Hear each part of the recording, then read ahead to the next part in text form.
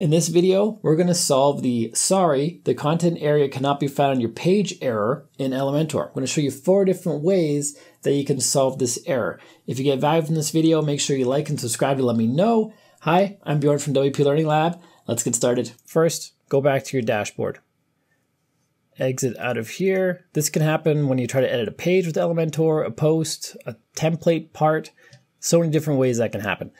Number one thing you want to check is go to Settings, and then Reading. Check to make sure the home page and post page are set to 2 different pages if you have a static page selected. If you have your latest post selected, don't worry about it.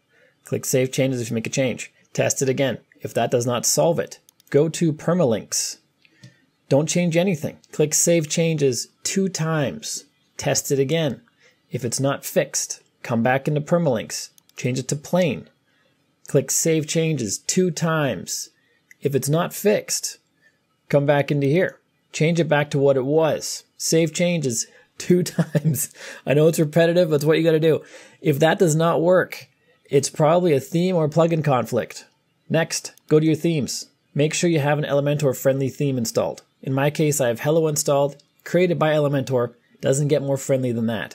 If you want to try installing Hello by Elementor to see if their theme is the issue, go to Add Theme, type in Hello, install it, activate it, see if that solves it. If that does solve it, then there's something in your theme that's a problem. You have to do some research into that theme to see what could be causing it. In my case on this site, the issue was a plugin.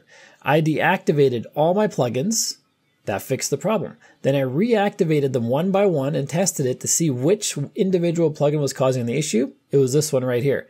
When I deactivate it, and then I try to open that same template file that we're opening, the header, the Elementor editor now loads just as it should. So in my case, it's a plugin conflict. This plugin either needs an update or I just have to delete it and find an alternative. So that's 4 different ways you can solve this error in Elementor. If you have value from this video, make sure you like and subscribe to let me know, and I'll see you in the next one.